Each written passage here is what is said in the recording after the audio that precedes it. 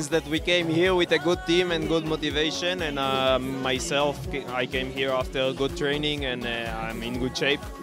So yeah, I think we can be happy that we arrived here like that, and we already won 3 stages. 1 more to go, and we plan to keep the jersey. So it's a really good week for the team.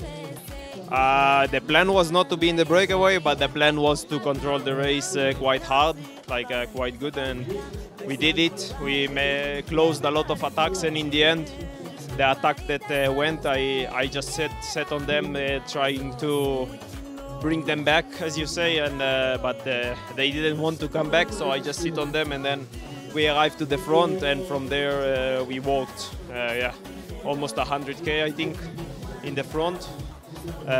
Finally, the last 20 kilometers were a lot of attacks. I felt not amazing, but I was really focused for the final, and I had good enough to pass the climb, and I knew that if I come to the final sprint, it will be good.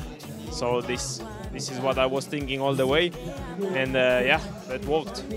So I won.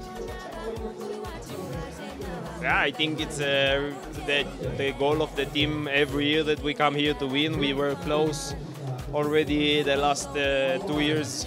We were fighting hard for the GC, and I think now we are really almost have it in our hands. So 1 more day to go, and I think we can do it. So it will be a hard day tomorrow, but we will do it.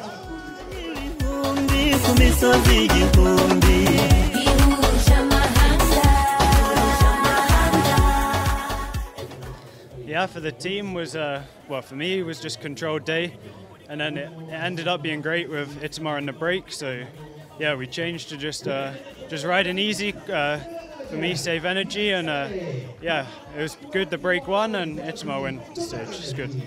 It's only a short stage tomorrow, but yes, I think it'll be a hard day. I still have 2 guys within 15 seconds on GC, so I think they'll be, constantly attacking me. So yeah, I have to stay near the front all day, and yeah, we'll see how it goes.